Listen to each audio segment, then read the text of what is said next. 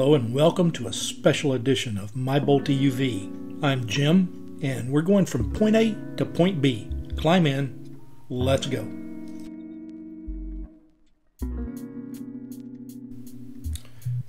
Today we're going to talk about the future of the Bolt and the future of EVs in general. The future is bright, and what's the future going to look like? Well, here we go.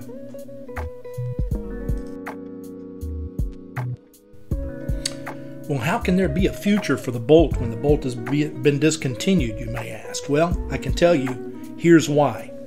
This past week, General Motors announced that it will embrace and use the Tesla NACS charging system, giving all General Motors vehicles the access to the existing Tesla supercharger network, and that includes the Bolt.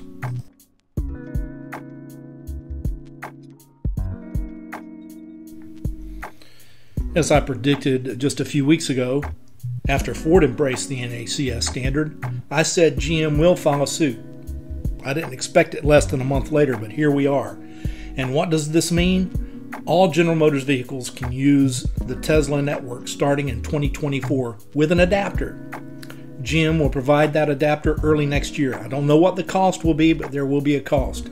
I don't even know what it's going to look like. I just know that it will happen. And then starting in the 2025 year models, all General Motors vehicles will come with the Tesla receptacle, period. They will be able to use other EV charging networks that have the Tesla style plug, or they will be able to procure the Tesla to CCS adapter that are available today already on Amazon for $150 or less. Take a look at the current Tesla network and compare it to the Electrify America network. Station density is almost 2 to 1. And that's significant, folks.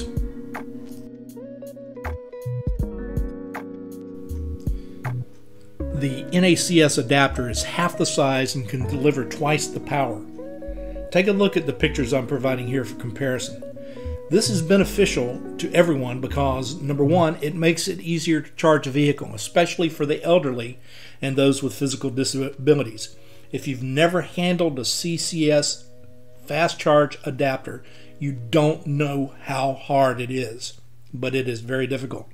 Secondly, it's safer. The safety protocols means there will never be arcing between your vehicle and the charging plug. And finally, third, twice the power. The NACS design can deliver a full megawatt of power, while the current CCS design can only deliver about 500 kilowatts. And the planned future for CCS is only able to deliver 800 kilowatts. So right out the gate, NACS is better.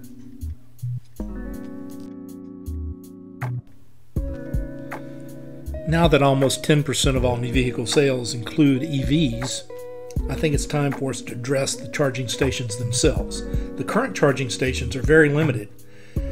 They don't allow for trucks towing trailers. That's the number one problem. And if you know anything about America, we love our big pickup trucks and we like to tow stuff. The truck is still the most popular vehicle in terms of overall sales. So we need to make allocations at future charging stations for trucks towing trailers. It really is that simple. And then every gas station in America also has covers. It's a no-brainer to add covers to EV charging sites. And then cover the covers with solar cells. That's a duh. Let's get this done, folks.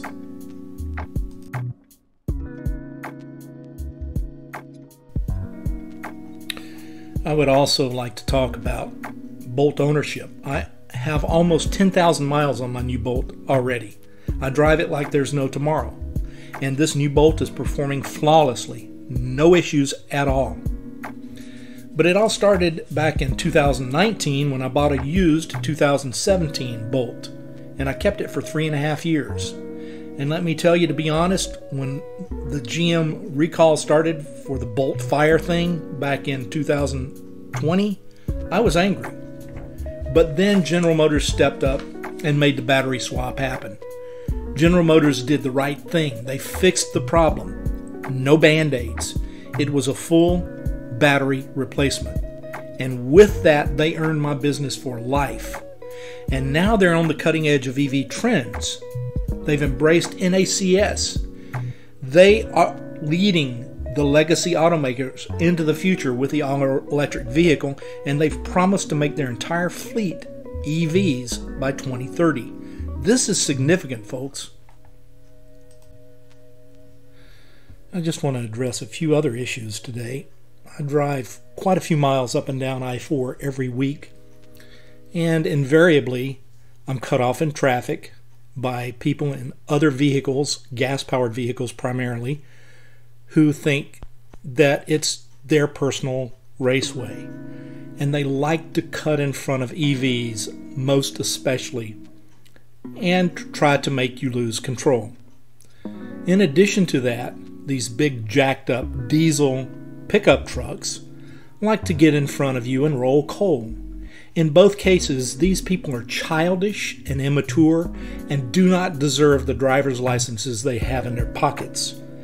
And that kind of continued insane behavior is going to get somebody killed. And so I would appreciate it if you know people that drive like that and hate EVs, that you remind them that the road belongs to everybody, not just them, and they don't have the right to act like a child on the road. And if they're going to continue to do that, there will be repercussions in the future. I can guarantee you of that.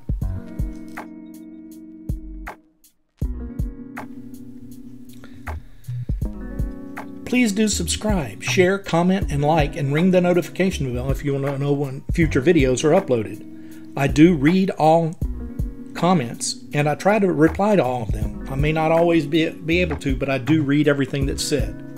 Also remember, as I've said 1,000 times before, treat everyone with kindness, put a smile on your face, help someone today, and pay it forward when somebody does the same. Again, thank you for stopping by. I'll see you soon or somewhere along the route from point A to point B. Until then, this is Jim signing off.